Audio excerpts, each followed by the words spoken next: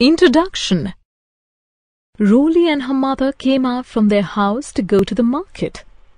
While closing the gate, they saw a cyclist coming with speed, suddenly skidded and fell down in front of their house.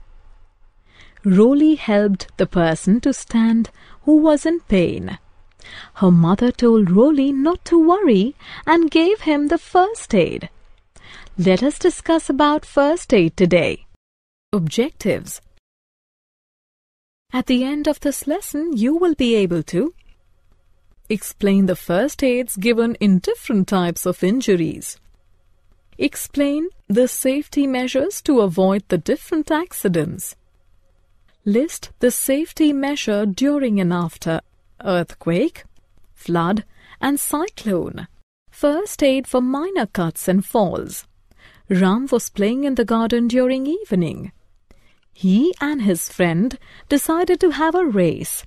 Ram and his friends lined up and on whistle started running. Suddenly, Ram lost balance and fell down. He had a cut on his hand. Blood started coming out. You must have seen such a situation. If you have a minor cut, don't panic. In case of minor cuts, the blood stops on its own. If it doesn't, then press the wound with a clean cotton or towel until it stops. Clean the wound with warm water containing few drops of Savlon or Dettol. Allow the wound area to dry thoroughly. Apply antibacterial cream and bandage the wound. First aid for a bleeding nose. Nosebleed is quite common in children and sometimes occurs in adults too. In case of nosebleed, sit in a comfortable position, slightly leaning forward. Gently pinch the lower soft part of the nose for 10 minutes.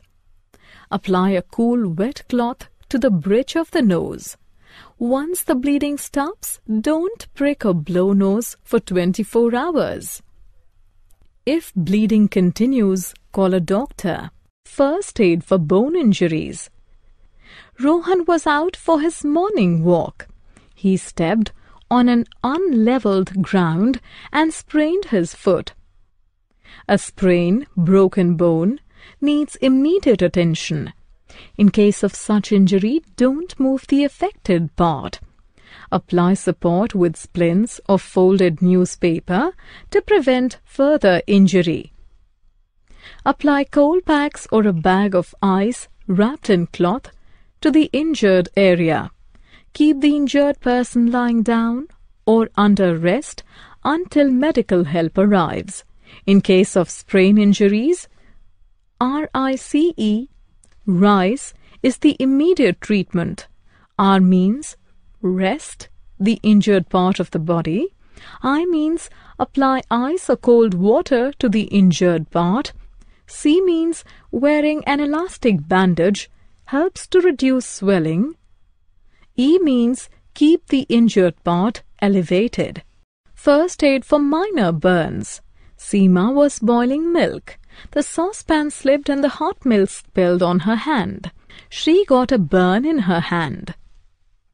Burns are of 3 types: first degree, second degree, and third degree burns. Burns generally come from fire, exposed electrical wires, and chemicals. All the burns need to be treated to reduce the heat of the burnt area and reduce the damage of the skin. In case of first-degree burn, remove the cloth from the affected area, run cool water over it. Do not apply oil or butter. Apply burn gels or cream to the affected area after drying it. First aid for major burns. When the extent of damage of tissues is large, it is categorized as major burn. In case of major burn, approach for the medical help immediately for the second and third degree burns. Follow the instructions for first degree burns.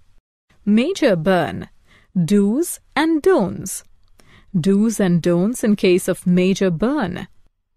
Keep the burnt area elevated. Run cool water over all types of burns to reduce the heat in the affected area. Do not keep the affected area under ice water. Do not rub the burnt area with ice. Do not apply oil or butter. Do not remove the stuck clothes. Insect sting. Insect bite and sting cause immediate irritation to skin. The ant bite and stings of bees and wasps are painful. Remove the stinger by scraping a straight-edged object across the stinger. Wash the area with mild soap and water. Place ice wrapped in cloth on the area of the sting. Apply a cream that reduces itching. First aid for animal bite. Animals attack when they are provoked or in danger. Even the minor animal bites and scratches may lead to complication. To treat a minor bite, first wash your wound thoroughly with soap and flowing water. Wash the hands also well after cleaning the wound to avoid the infection. Then cover the wound with antibiotic ointment and clean bandage. Consult doctor for further treatment as you may need a tetanus shot. It is must to take doctor's suggestion in case of punctured or broken skin. In case of major bite after giving the first aid, take the necessary medical help. Snake bite and symptoms. Snake bite can be dangerous. If the snake is poisonous, it needs immediate emergency medical help. Snake bite may be fatal if not treated quickly.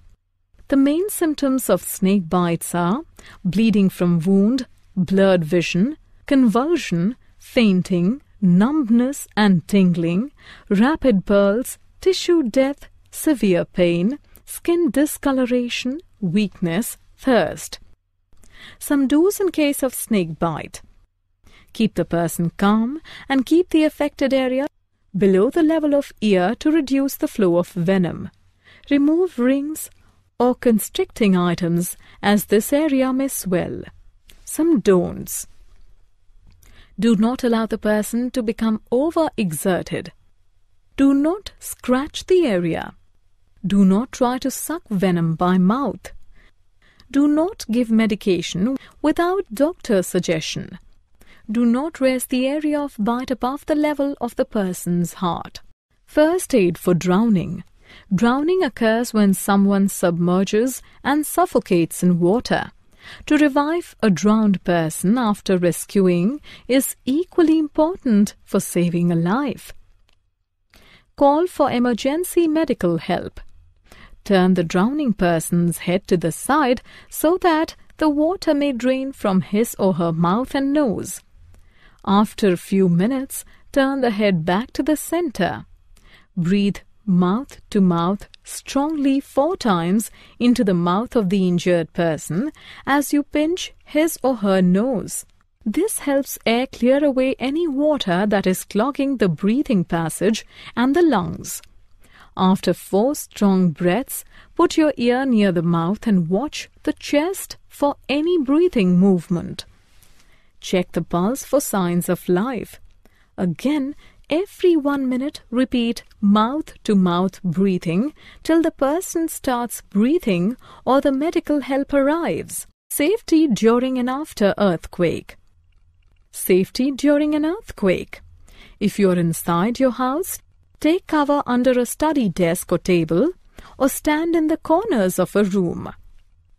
Don't stand close to exterior walls and windows, tall furniture, and hanging pictures or mirrors. If you're in the kitchen, put off the stove before you take cover. Put off the main electrical switch of the house. If you're outdoors, get into the open space, which is away from buildings and power lines. If you're driving, do not stop under or near electrical power lines, light posts, trees, or signs. Stay in your car until the earthquake is over. Safety after earthquake. Ensure that everyone is safe. If needed, call for emergency help in the area. Check for your immediate location for safety. Do not put on electrical switches or appliances without ensuring that they are functioning perfectly. Stay away from downed power lines and never touch wires lying on the ground, wires hanging on poles, or objects that may be touching them. Drowned wires still may be carrying current and could shock, injure, or even kill if touched. Safety during and after flood. Keep the emergency supplies with you. Stay informed by listening to the radio or television for situation of flood, evacuation instructions, and about the routes in the area. Never ignore an evacuation order of authority for the safety of you and your family. If you have time, switch off the electrical appliances. Put off the main supply of gas, electricity, and water. Do not touch electrical equipment if you are wet or standing in water. Avoid flood waters, as water may contain raw sewage, harmful bacteria, or electrically charged from the broken power lines. Only return home after the area is declared safe. Clean up the house wearing gloves and boots. Do not use the flood-contaminated water for washing, cooking, and bathing. Prevent and treat injuries due to exposure to flood waters. Prevent illness initiated by flood water or contaminated items. Use clean, boiled or disinfected water for drinking and cooking and personal hygiene. Throw away any food that may have come in contact with flood water. Safety during and after cyclones. Safety during cyclones. When the cyclone strikes, disconnect all electrical appliances. Stay in touch through your battery radio for updates. Stay inside the house in the strongest part of the building. Be ready with the evacuation and emergency kits. Protect by covering yourself with quilts, rugs or blankets under a strong table or bench if the building starts cracking. Safety after cyclone. Do not go outside till it is declared safe. Do not switch on the electrical appliances if wet. Listen to local radio for official warnings and advice. If you have evacuated the home after the order of authority, do not return until advised. Be careful of fallen power lines, damaged buildings and trees, and do not go near the flood waters. Summary. Let us summarize what we have learned. In case of minor cuts after cleaning the wound, apply antibacterial cream and bandage the wound. In case of nosebleed, sit slightly leaning forward and gently pinch the lower soft part of the nose for 10 minutes. Apply a cool wet cloth to the bridge of the nose. Do not prick or blow nose for next 24 hours. Rise. Rest, ice, compression, elevation are the 4 basic elements of immediate treatment for bone injuries and sprain. Run cool water over all types of burns to reduce the heat in the affected area. Do not apply oil or butter. For 2nd and 3rd degree, approach the medical help immediately. Follow the instructions for 1st degree burns. In case of insect sting, move the stinger by scraping a straight-edged object across the stinger. Wash the area with mild soap and water. Snake bite from poisonous snakes needs immediate emergency medical help. Snake bite may be fatal if not treated quickly. Breathe mouth to mouth strongly for several times to restore the respiration of the drowned person. Keep the emergency kit ready and follow the instructions of authority during earthquake, flood, cyclones and other natural disasters.